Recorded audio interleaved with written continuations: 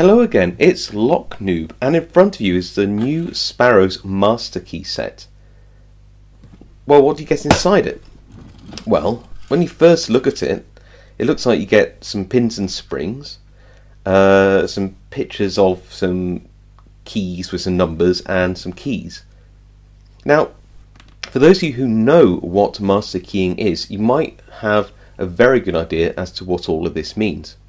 But for those of you who don't, and this is a noob focused channel, let me try to explain in a very quick way. So, imagine if your complex had two buildings, and in those two buildings they each had two rooms. Now, what you'd expect is the key to one room would not open the doors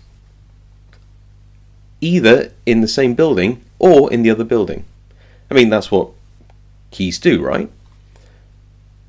But it would also be reasonable to expect that, say, a building's facilities manager would have a key which would open all the doors in their building. But you wouldn't necessarily expect it to open the doors in the other building. Maybe the facilities manager over there has his own key. But then there's another layer to this. What if there is somebody who owns the entire complex? Now they would have a master key which would open every single door in both buildings. That is the power of master keying. But how does that actually work? How do you go from a load of pins and springs and a few keys to having a complex arrangement where you can open one door or many doors with just a few keys? Well, imagine again if you had a normal key. You put it in the lock, it opens the lock. Happy days. You'd imagine that if you had a different key in the same lock, you put that key in, it wouldn't open it. Now imagine if we were to put in something called a master wafer. A master wafer is a very, very small, almost disc of brass, and you put it on top of a key pin, or indeed underneath a driver pin. And what that does is it provides another shear line. So the first key would definitely still work. The second key, which normally wouldn't work, does work in this master keyed lock. So that was a very simple overview. Let me just show you again with that knowledge what this is inside this box. It isn't just pins and springs. You'll notice here that you get some driver pins here in parts and some springs. Always useful to have spares, always useful. 1 and 3 and 5, they are all key pins. But 4 and 6, just have a look there. They don't look like key pins, and they look like very, very, very short driver pins. Those are what are called master wafers. They are the extra spacers which allow you to provide multiple shear lines in a lock. If you look at this chart here, this chart explains how each combination of key will work.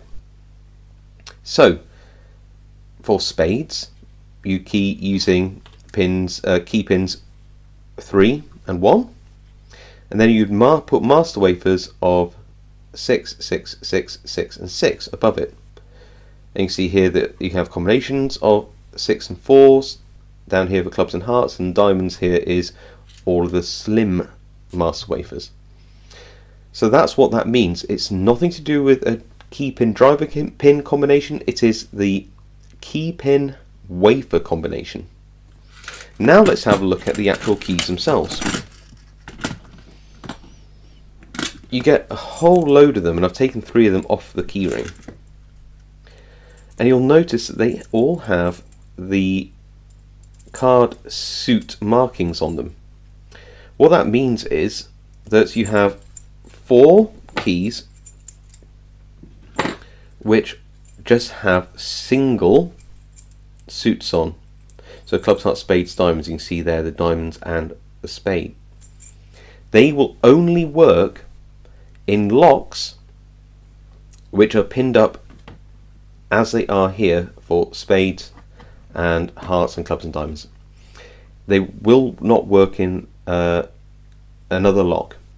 Then you have a key here which is spades and clubs. This key will work in this lock and in this lock configuration, very much like a key for a facilities manager of one building. And then, and of course you do have the same here for hearts and diamonds, and then you have a key which will work in every single keyway. So there we go. Okay, I'm going to cut away, and what I'm going to do is show you a pinning configuration. So hopefully you can see here, if I just lighten it up for you a bit, you can see that what we have is the pinning for, I believe, the spade, which is like this. Key pins 33311, and then master wafer 6 in every position. So there we go. And what you can see there is how that looks as if it was inside the lock. Now, here is another key pin I got from another Sparrows kit. I just want to put that there, and you can see that a standard key pin can be the same size as a short key pin plus the master wafer. What I think we should do is pop these into one of the Sparrows cutaway locks, and this kit is compatible with I think all of Sparrows' cutaways and practice locks. And because this is the spade, there are 3 keys which will work with this: the spade, the key marked with spade and club, and the key with clubs, hearts, spades and diamonds marked on it. The other keys should not work in this lock, and hopefully that will demonstrate to you the power and coolness of master keying systems. Okay, back in 1 second. So here we are, all pinned up for the spade, and when I insert that key, what you should see there is either the driver pins in positions 1, 3, 4, all at the shear line, or the master wafer, and you can see that the core will turn freely. Okay, so that's just the spade on its own. Let's make sure those master wafers drop down. There we go. Now look at this key. This is the spade and club. This again should work, right? Well, you can see different pins. Driver pins in 1, 2 and 5 are at the shear line, and the master wafers at the shear line for pins 3 and 4. Again, works just fine. And actually, if you align those 2 keys, you will see where there is a difference between the 2.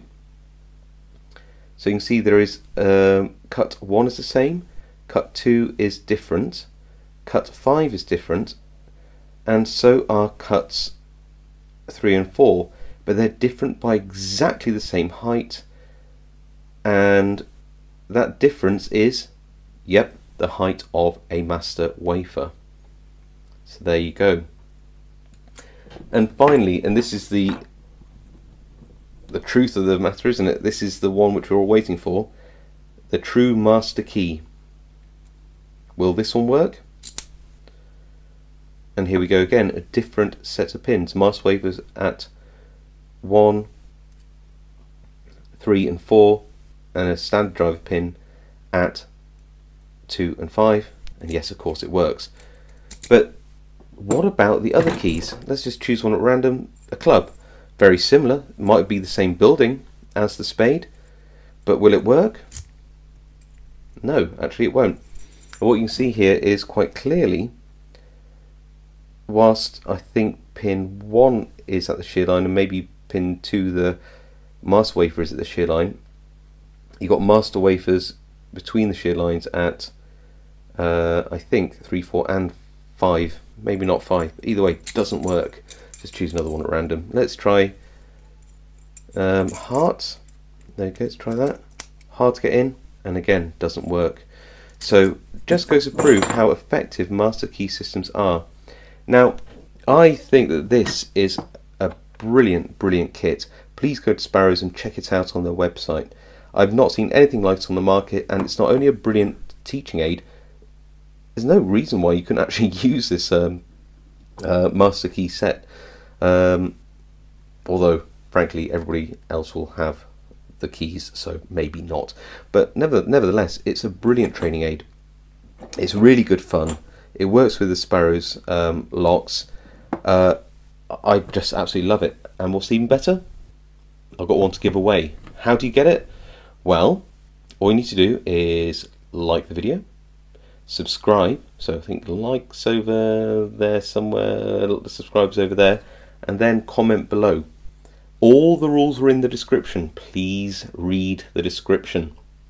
Essentially, at some point I will do a draw.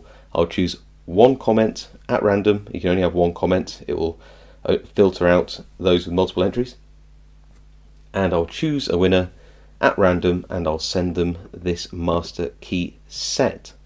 So all you have to do is like, subscribe and comment below. Very easy, and of course read the rules. Please read the rules, very important. Okay, I hope you enjoyed that video. I enjoyed making it. I think it's a brilliant kit. I've not seen anything like it, and I really respect Sparrows for making such an amazing sort of training aid, and it's also just brilliant for your information and knowledge. Okay, thanks for watching.